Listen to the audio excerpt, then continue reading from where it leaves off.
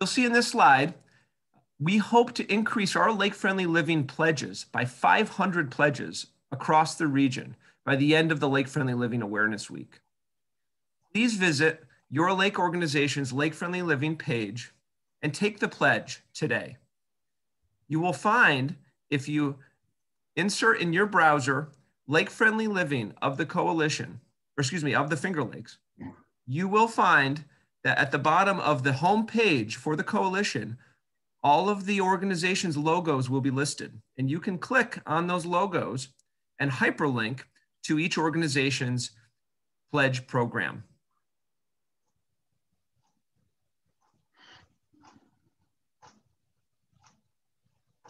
Early in 2021, a small team of volunteers trained by the Cornell Hemlock Initiative surveyed the health of the hemlocks on 17 representative properties distributed across the southern half of the Owasco Lake watershed.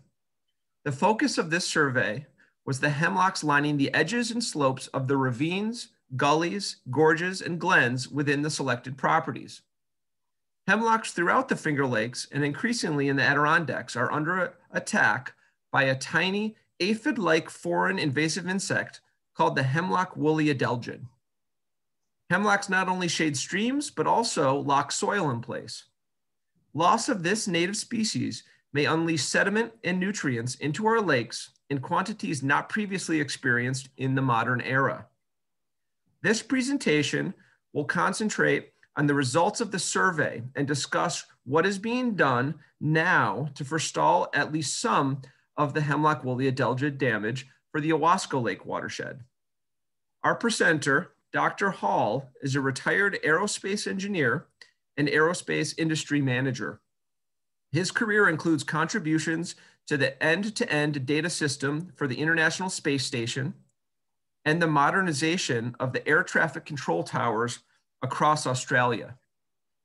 His engineering degrees were earned at Purdue. He has taught at the University of Maryland, George Mason, George Washington, and Syracuse. Dr. Hall currently serves as the president of the Owasco Watershed Lake Association and is a board director for the Skaneateles Lake Association. Without further ado, and on behalf of the Lake Friendly Living Coalition of the Finger Lakes, I give you Dr. Dana Hall. Welcome, Dr. Hall. Thank you, Adam. You're welcome. Okay, so give me a moment, everyone, while I do a little screen bringing up in here. Dana and Adam, Rick Nelson, could we also use the Q&A for submitting questions from our participants? We can give them the option of Q&A or chat. What would you prefer, Rick? Whatever you prefer. Try Q&A. We'll try that. It's been recommended. So.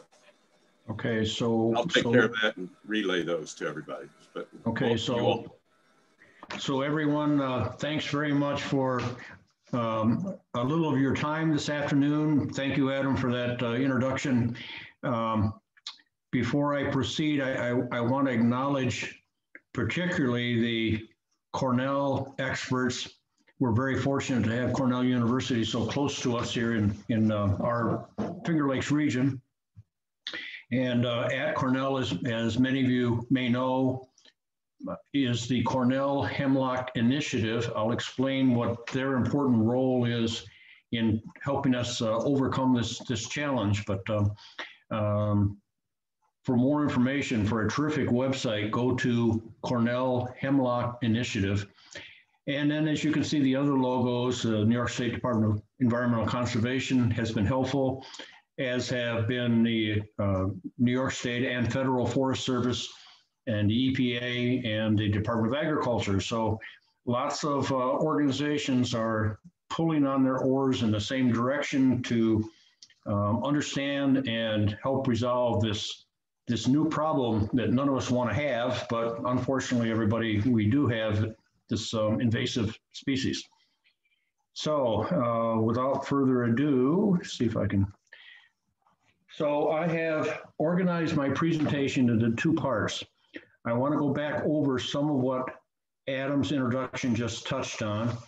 I have to admit to all of you that a year ago, so in the spring of 2020, I literally could not tell what a hemlock tree was from some other kind of evergreen, spruce tree, for example. So I want to orient you to a little bit to hemlocks and their important role in our ecology.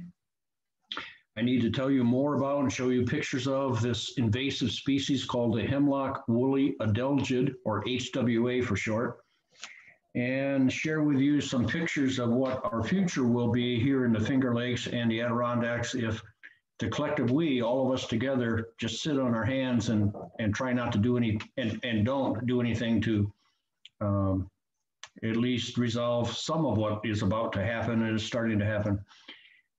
And fortunately, everybody, there are two solutions, one longer term, I'll tell you about that, of course, and one nearer term. So all of that is part one. And in part two, I want to relate to you the experience that we in the Owasco Lake watershed, Owasco Lake being the third, measured from the east, the third Finger Lake, our experience so far with HWA and the work that is ongoing right now to treat at least some of the trees in our watershed. Okay, so a two-part presentation, and first of all, if you are now, or if you need a little refresher like I was about a year ago, first question is, what's a hemlock? And what I've come to learn is they are a native species, the third most present tree in New York State.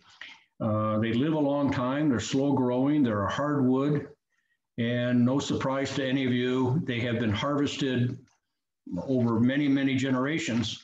And so a fair question a year ago was, gee, what hemlocks are even left now, at least in the Owasco watershed? I also want to point out that hemlocks are native not only to the temperate part of the East Coast, so from Virginia going north up the East Coast, but they also are native on the West Coast, Oregon, Washington State, and up into Canada. Relative to the pictures, very small pine cones, large trees, but small pine cones, short needles, soft needles. I'll show you some more close-ups of those. And I don't know that I've said this quite yet, but hemlocks do best if they're growing in shade. And good shady places are along the edges of and down the sides of these cuts that our Finger Lakes have, whatever name you want to use for them, gullies, glens, ravines. So it's hard in a photo, as you all know, to show steepness, but the intent of that bottom photo is to show typically where hemlocks in our region are growing, and the steepness down at the bottom of each of these is always a stream, often with very beautiful waterfalls. And the streams, of course, are flowing down and eventually, in our case, reaching Owasco Lake, but same with all of the other Finger Lakes. So very common tree, so common that many of us just don't even pay attention to the fact that they've always been there, we think. See, I guess I didn't do that quite right. I'll do this. Next question, or a question among a series maybe that are growing in your minds, is why is this type of tree, hemlock, so important to all of us? And the answer is, left to their own devices, they grow in very dense stands. Their roots interlock, and as a result, each tree, as I'll show you on the next slide, but these web of trees hold very large quantities of soil in place. And you can imagine that if we lose these trees, what happens to that soil? Well, if we're talking about the watersheds, ravines, and gorges, then that soil is going to wash down the sides into the stream and then therefore into the lakes. Hemlocks are also very important because they provide shade for streams. And in those streams is every kind of aquatic life. and they provide food and cover for wildlife. So hemlocks have evolved to have a very important role in all of our ecology. So at first, this picture may be a little bit hard to understand. So what you're seeing here that I'm trying to wave my little arrow pointer around is the root ball from a fairly large hemlock that fell over some time ago. Here you can see the trunk of that hemlock stretching off into the distance here. But take a look at how that, just that one tree's set of roots, how much dirt and soil was involved by that set of roots. Some of you may know Andrew Snell, who is one of 2 Owasco Lake watershed inspectors. And so without Drew's permission, I captured here a quote from a recent email. He said, let me read this to you. I managed to grab a few shots of a mature hemlock tree that fell over to illustrate just how much soil these trees and their root systems hold together and stabilize. Multiply this area, he means this root area that you're seeing, multiply this area of soil, I would estimate it to be about a large dump truck load, 27 cubic yards, by thousands of trees, and losing them would mean trouble for water quality. So firsthand, just recent, this was just last month from Drew Snow. And thank you, Drew, if you're on. So, as you all know, hemlock trees are threatened by an invader that probably came into our country 15, 20 years ago by means of freight and so forth coming in, we think, into one of the ports in Virginia.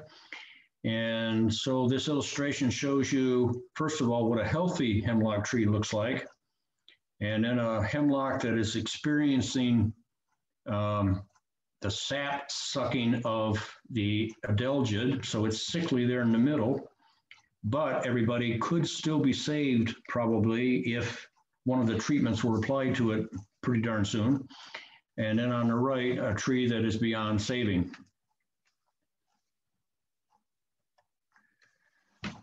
So here's a close-up of several important things. First of all, the hemlock needles. Hemlock trees have very short needles, very soft needles. If you turn them over, like this twig has been turned over, there's this whitish streak, actually 2 streaks on each little needle that helps identify. And on this photo, you can also see these woolly or snowy type of clusters. And so this is where Hemlock Woolly Adelgid winter in these woolly clusters, very small. Hemlock needles are small, and so compared to the hemlock needles, they're right at the base of where the needle attaches to the twig. And as you can see in this picture, lots of these woolly clusters. So up until about a month ago, walking through a hemlock forest, this is what the scene would have looked like if there was HWA then infested in that tree. I did it again, I'm sorry, folks. So now what's been happening across April and certainly here as we proceed with the warmer days of May, these little bugs are emerging from those cocoons, and what you're seeing here is a magnified view. So here's part of one of those little hemlock needles. Here's that woolly cluster at the base of the needle, and you can see the adelgid emerging from that wool. So we're talking about a tiny, tiny little insect. And I go around and other people talk about how these adelgids suck the sap from the trees, which is a true statement, but it's not so much the loss of the sap that eventually kills their host tree. It's the scar tissue that the tree places, to recover from the wound from each one of these, and then picture millions of little adelgids. It's that scar tissue that blocks the flow of the sap that really results in the loss of our trees. So this is what the perspective looks like now if you or I were to walk in hemlock woods. And walking through by hemlock trees now is not a good thing to do probably, because these little bugs spread not only by wind, they spread by wind, but they also spread by clinging on to something going by, be that a deer or a human shirt, and they spread that way to nearby trees. Okay, so this is our future, everybody. This is what areas of Virginia and Pennsylvania look like now. This is our future in the Finger Lakes region and in the Adirondacks if we don't do our darndest to push back on this invasive pest. So dead stands of tall hemlocks, and looking down what had been a green, evergreen forest of hemlocks instead becoming dead trees, gradually rotting away and falling. So I'm hinting that there are, though, some solutions. As part of that information, the hemlocks that grow here on the East Coast so far have no natural predators. Now, the same variety of tree, as I mentioned earlier, grows on the West Coast in Oregon and Washington State and Canada. And out there, for whatever reason, I don't know, or at least don't know yet, on the West Coast, two types of little predators. One is a beetle, and you can see it pictured right here. And you can see that it must be tiny because there are hemlock needles, which are very small, and it's chomping away inside one of those little woolly clusters. So out on the West Coast is this type of beetle. And also out on the West Coast is a type of fly, a silver fly, also very little. Those two have evolved and feed on the Hemlock Woolly Adelgid and the hemlocks out there, so that there's a biological balance, a teeter-totter, if you will. But back here, we don't yet have any such natural predators.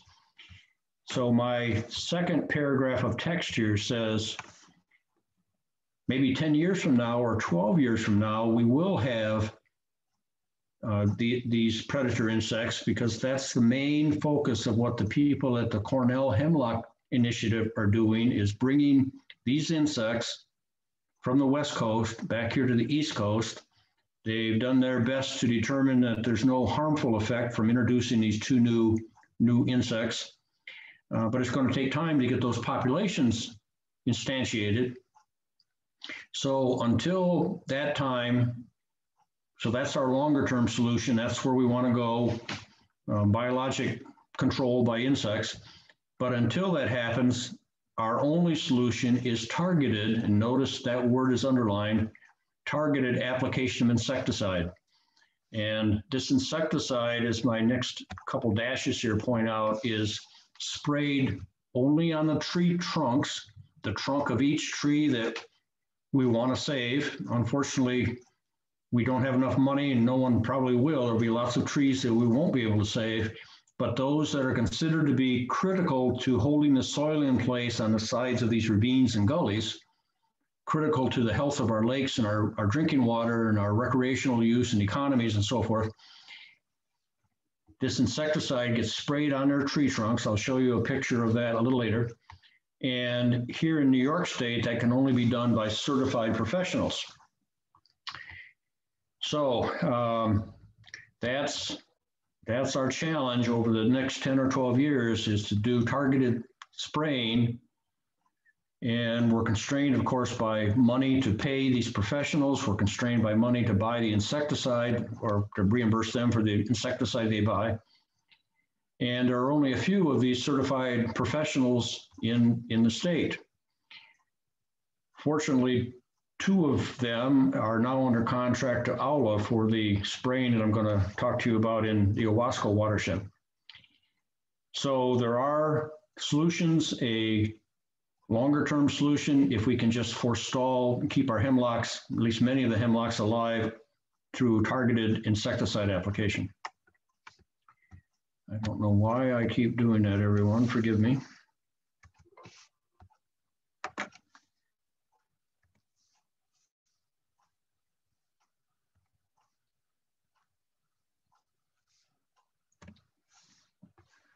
Okay, so finally, having staggered through part one, here's part two. I now want to tell you about the path that we in the Owasco Lake watershed have traversed and what is going on right now as we all sit and talk and listen. So a year ago, right now, just spring, summer of 2020, believe it or not, we couldn't find anyone who even had knowledge of, or at least could put on a map, could point us to a map of where the Owasco watersheds, gorges, gullies, ravines, glens, whatever name you prefer to use, where they were even located. Further, we couldn't find any inventory or census of how many hemlocks still survive after generations and generations of being harvested.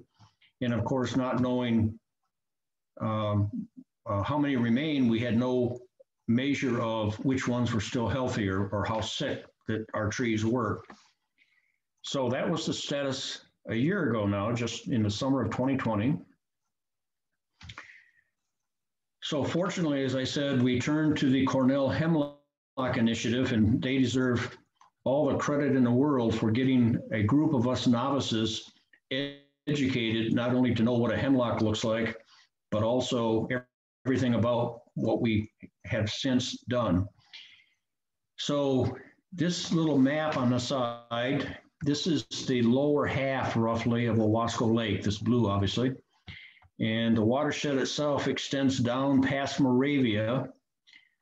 This area that's outlined here is Fillmore Glen State Park. All of these other odd-shaped outlines are, if not all, are certainly most of the other ravines and gullies in the Owasco Lake watershed. So first thing I want you to be impressed by is, boy, there are a lot of them. And secondly, many of them are quite large. So this map was pulled together by Carolyn Marshner at the Cornell Hemlock Initiative. Her nickname is Carrie. So Carrie, I don't know if you're listening, but thank you for giving us, first of all, this perspective. And then Carrie went on using Google Earth, looking down on each of these cuts, let me call them cuts, using Google Earth and her experience to provide us a prioritized, colorized hemlock searching map, which is what you see on the left. So this became, in the fall of 2020 and early part of 2021, our roadmap. We call it Carrie's map, obviously. All of these sites around Owasco Lake are owned by private individuals. The only place that is public property here is Fillmore Glen State Park. And if you can read number 54 down here, if I can move my pointer there. Can't find my pointer. Anyway, 54 is Fillmore Glen State Park. Looks kind of like a fish skeleton to me. And so last summer, across last year, our concern was getting heightened as we learned about this invasion. And we started seeing pictures of dead hemlock stands from Virginia and then Pennsylvania and even the southern part of New York State. And we heard that HWA had been found, pretty extensive outbreak in Fillmore Glen, boy, right in our Owasco Lake neighborhood, obviously. So Carrie's team at the Cornell Hemlock Initiative trained a small group of us, us being Owasco Watershed Lake Association members, as well as a few others that were not members of AWLA. And I spent the fall of 2020 with Carrie's guidance using public tax records because they identified who the property owners were of each of these sites. And in most cases, multiple property owners, share a given ravine or whatever, share the ownership of it. And since we all now use cell phones, one of the hardest parts of all of this was just getting valid phone numbers to reach out and contact these private property owners. But this was our roadmap that we use to build up an indicative, a representative census or survey of hemlocks and their health in the Owasco Lake watershed. So some of you may remember that early in 2021, those first couple of weeks of January were very mild weather, some light snowfall, temperatures in the 30s, maybe low 40s. And a few of us even allowed ourselves to begin to think that, well, maybe winter wouldn't be much, which is a very worrisome thought also. But in that first couple of weeks of January, this small team of volunteers, all of us having been trained by Cornell, hiked, climbed, surveyed 17 of these watershed properties, and we focused on just the ravines, gullies, gorges, glens, and we rated, given the training from Cornell, we rated the severity of what we found, HWA, as red circles if it was, in our opinion, heavily infested in January, orange if they were infested, but maybe a bit less, and then yellow and green, green being, despite our best efforts, we couldn't find any HWA there.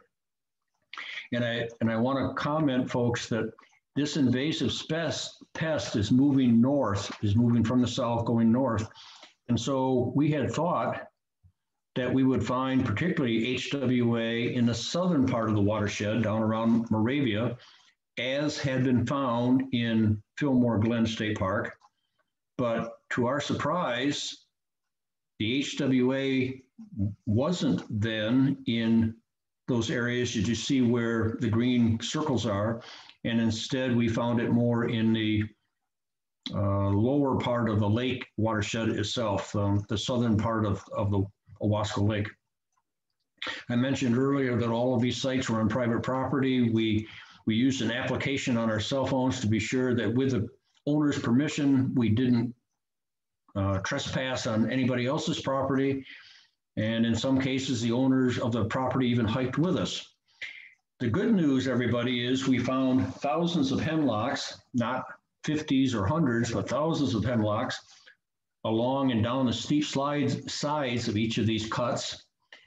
But the bad news is about 2/3 of these locations were infested with HWA. So 2/3 of 17, and we only looked at 17 sites. You can see there are lots of others yet to be looked at. 2/3 of 17 is about 12. So 12 sites became the start of what I next want to tell you about. Oh, here's a photo, again, trying to show you in early January what walking, hiking around these places looked like. Light snowfall, but enough snow to hide underlying, fallen limbs and leaves and stuff.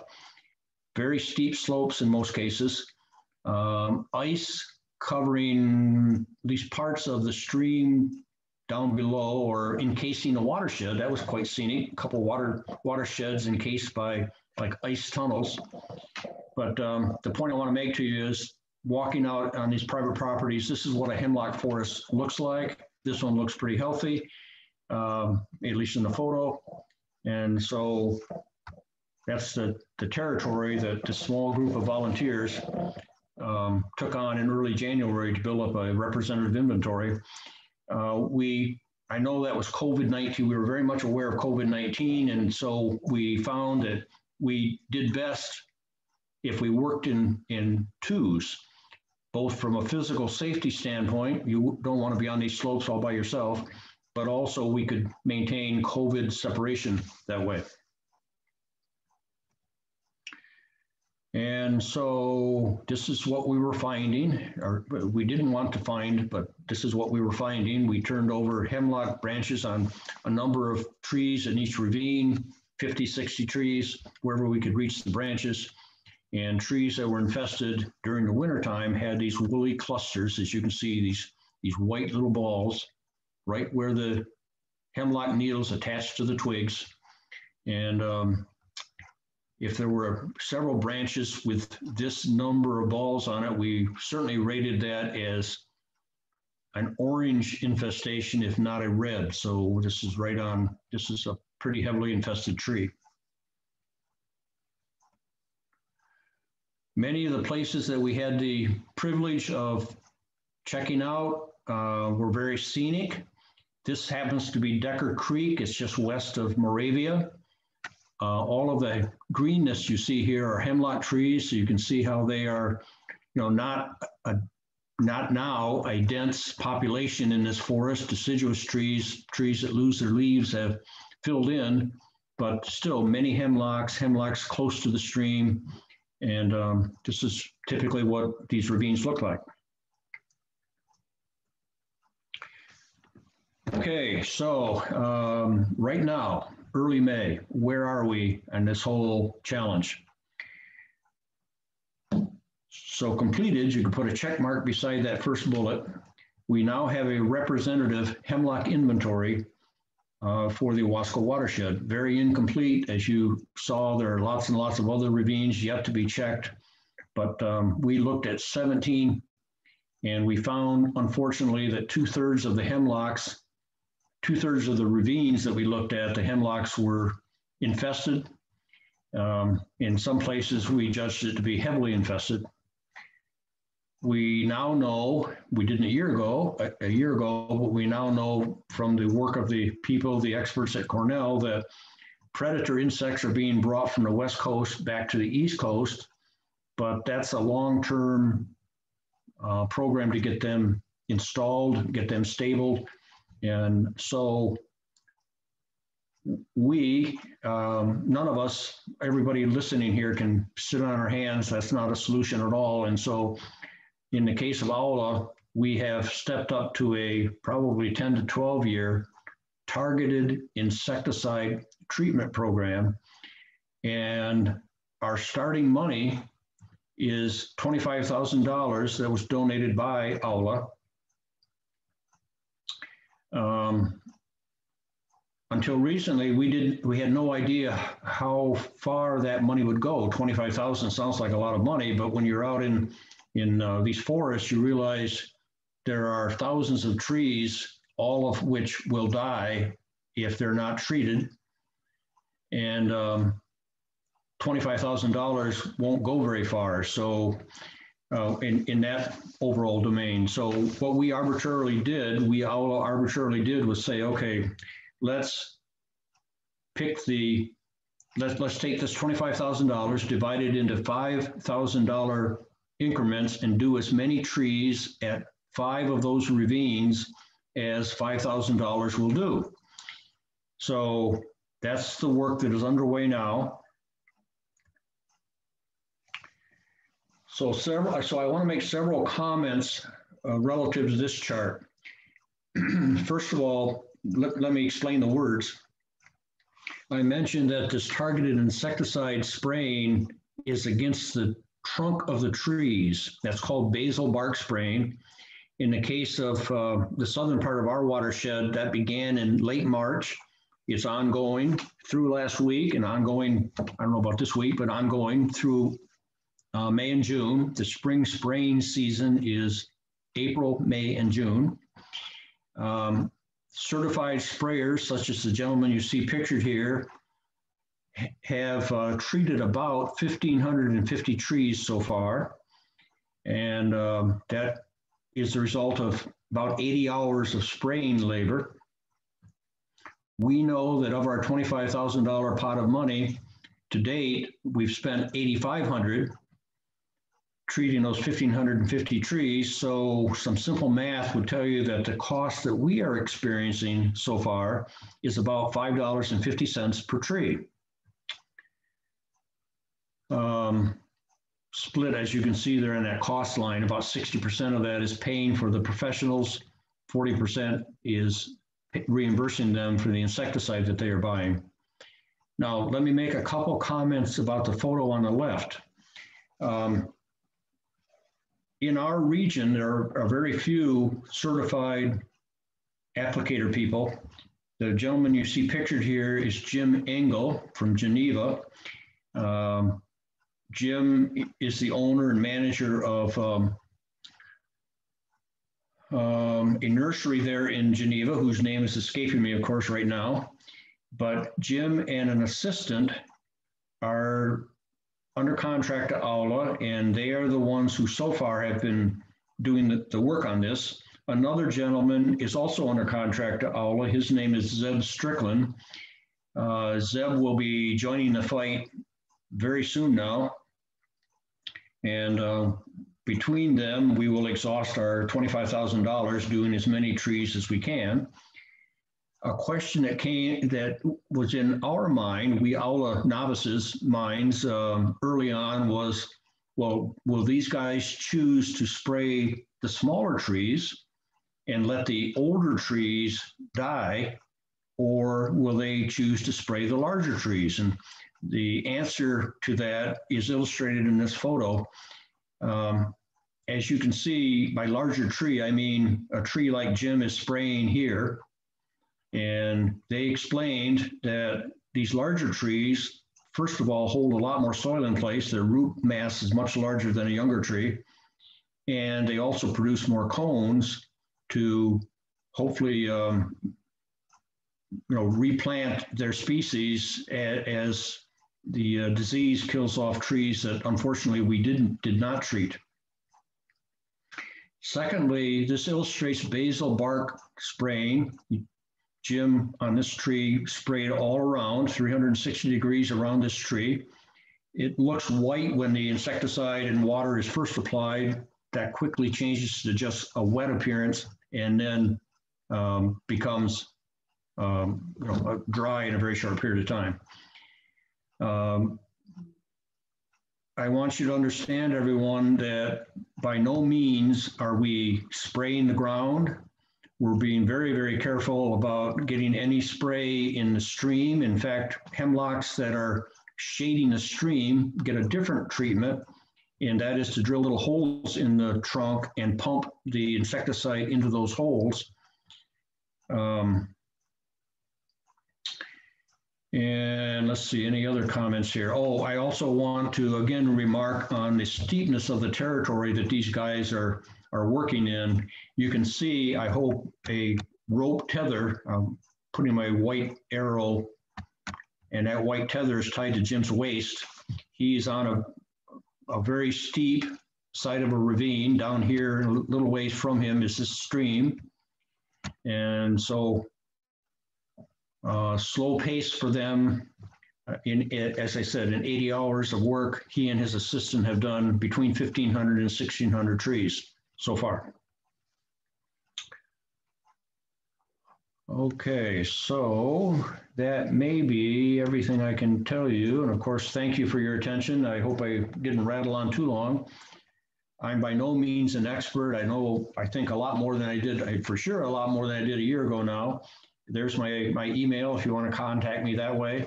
I should have put it on the screen, urge you to go to Cornell Hemlock Initiative. Just Google those 3 words, Cornell Hemlock Initiative. Excellent website, full of information. And, but that's a way to reach out to us.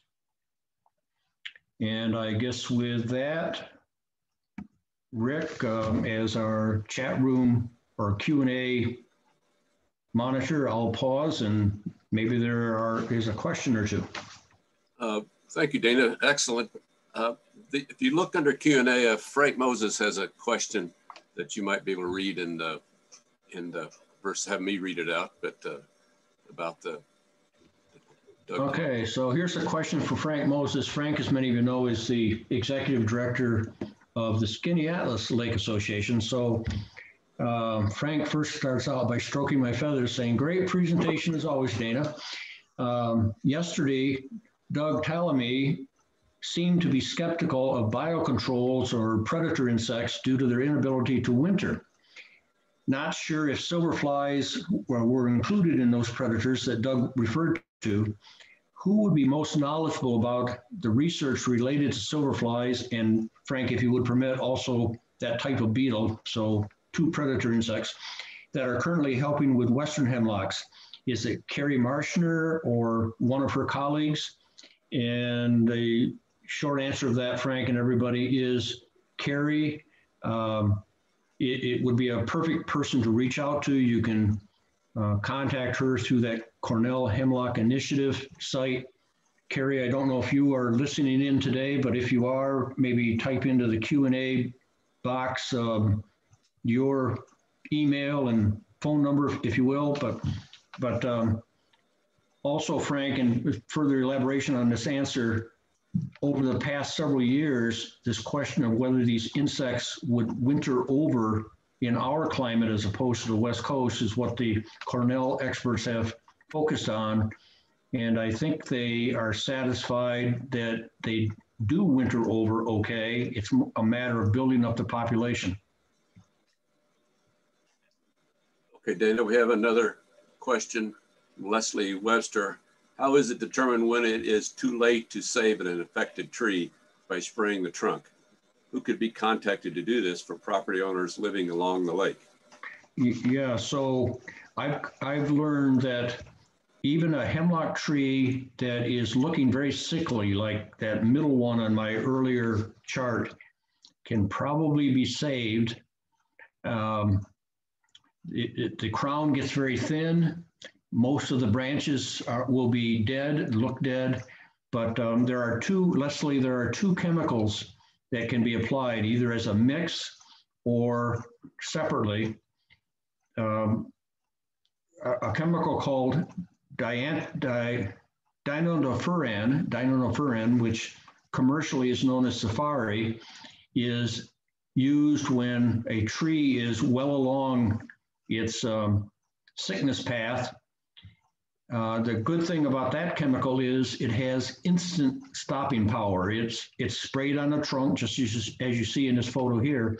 It's sprayed on the trunk, but as soon as the sap carries that up to the twigs and so forth, it stops the HWA, kills the HWA, but its effectiveness lasts only about a year. So that's where this second chemical comes in. The second chemical is imidacloprid,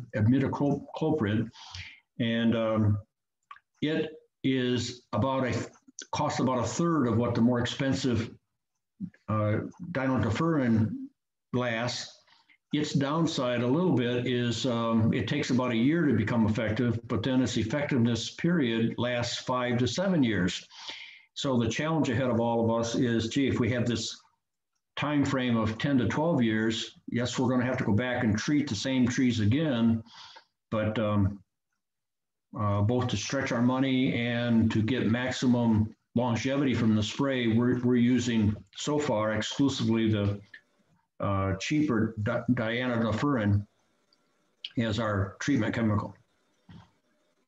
And to clarify, that dinoniferin is the one that lasts 5 to 7 years. Is that what he's spraying on the tree right now on this picture? Yeah, no, Rick, just reverse what you just said. The dinoniferin is the instant stop. As soon as the sap carries it up to the twigs, instant stop, but it only lasts about a year, and then it would have to be reapplied. So the other chemical, which is imidacloprid, you'll find both of these on the Cornell Hemlock Initiative website, is both cheaper and lasts longer, but it takes a bit longer to have an effect on the HWA. And the second part of your question, Leslie, was who can be contacted to do this? In our region, certain New York State certified applicator people are kind of rare. From other parts of the state, you could pay them probably to drive in and so forth. But in our immediate area, I think I'm pretty accurate if I say there are just two, or very few number. One is Zeb Strickland, I've mentioned, and the other is this gentleman, Jim Engel.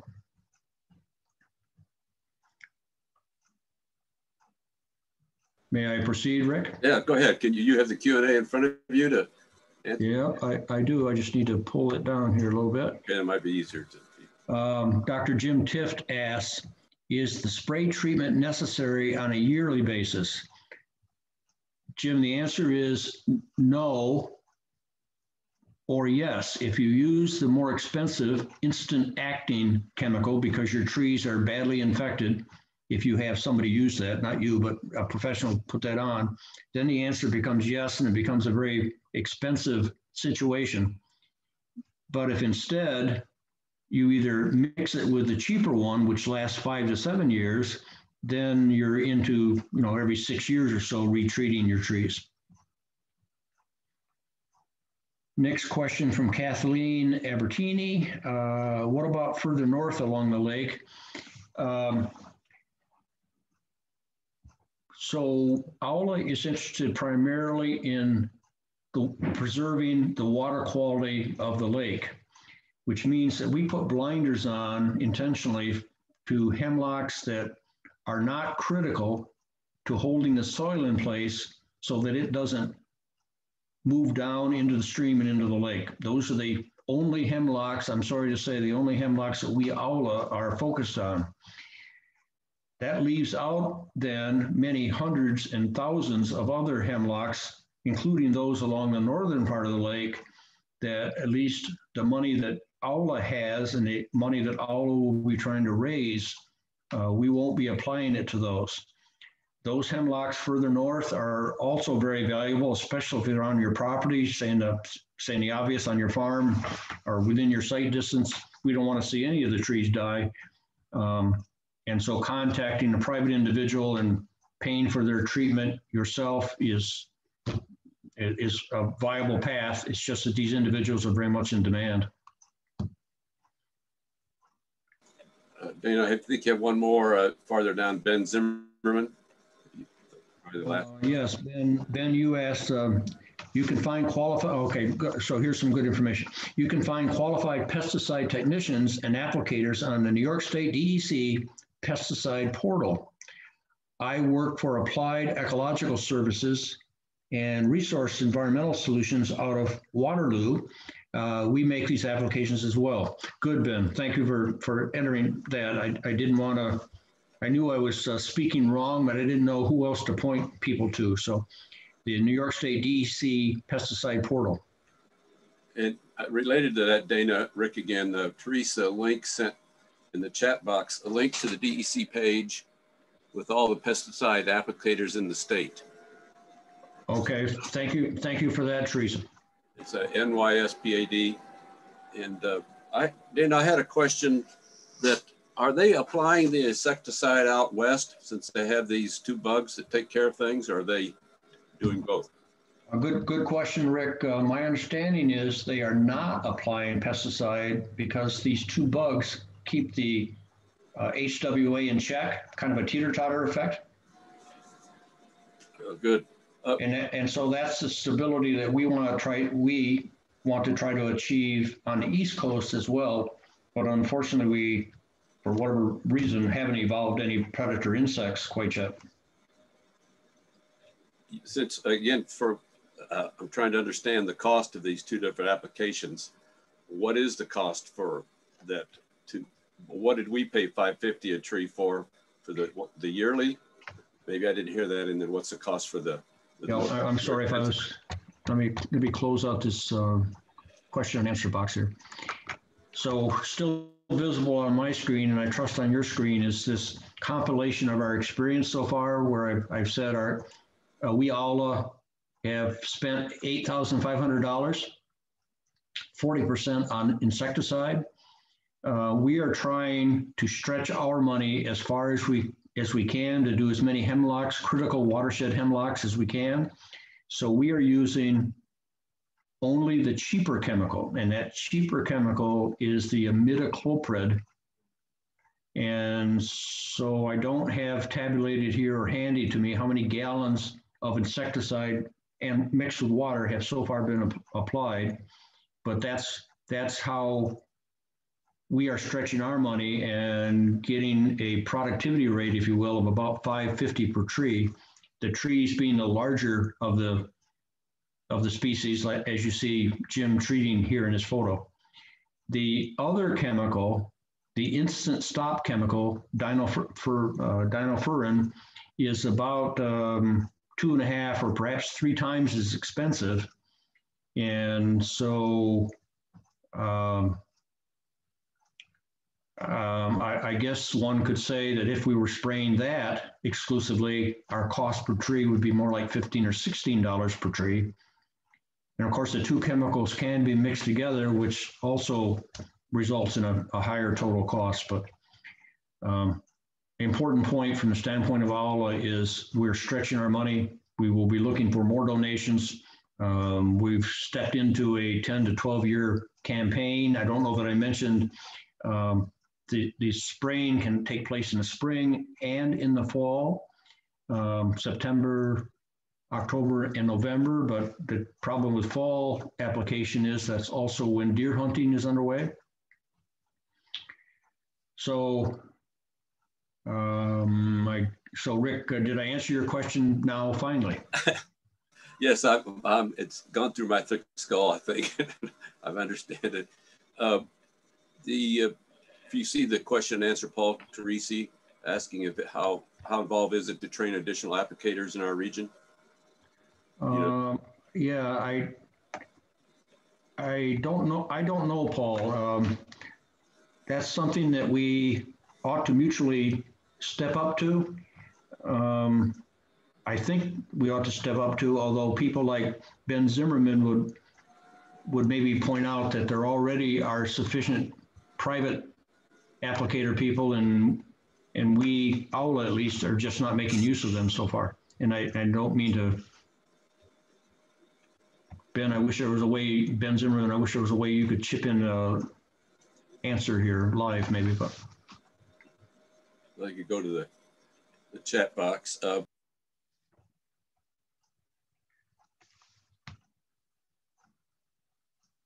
Any other questions, anybody? Have I worn out my welcome? Dana, I was muted. Rick again. Dr. Tiftis has the overlying question about bringing in new bugs to our region for predators. Yep, Jim, an excellent question. A worry on everybody's part. We're caught between the devil and a deep blue sea, if you will, or a rock in a hard place, or some other bad, analogy.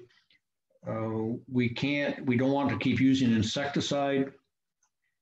We've got to achieve some kind of biologic balance.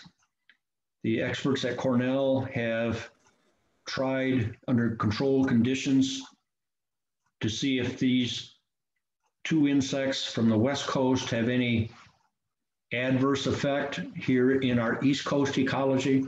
They have not been able to identify any such adverse effects. And as I said earlier, these bugs seem to winter over okay, and maybe even especially better, given that climate change is making our winters easier, warmer, which isn't a good thing necessarily, I don't mean, but. So very much a worry. And as you've probably heard before, Jim, trust us, nothing bad will come of this. Then I see no further questions, so thank you. Okay, well then, thank you everyone for your time and attention. I hope I gave you some useful information, some useful pointers. Again, go to the Cornell Hemlock Initiative website, and you'll hopefully pick up a lot more information that I didn't just touch on. Thank you very much, everyone. Dana, I want to say thank you for spearheading this effort within our association and our watershed. Thank you, Rick. Very much. Dr. Hall, on behalf of the Lake Friendly Living Coalition of the Finger Lakes, many thanks for your insightful and informative presentation and for leading the Hemlock Woolly Adelgid mitigation initiative for the Owasco Lake watershed. And attendees, thank you for attending this webinar today, and please stay tuned for our remaining webinars throughout the course of this week. Have a great day, everyone. Thank you, Adam. Thank you, everyone.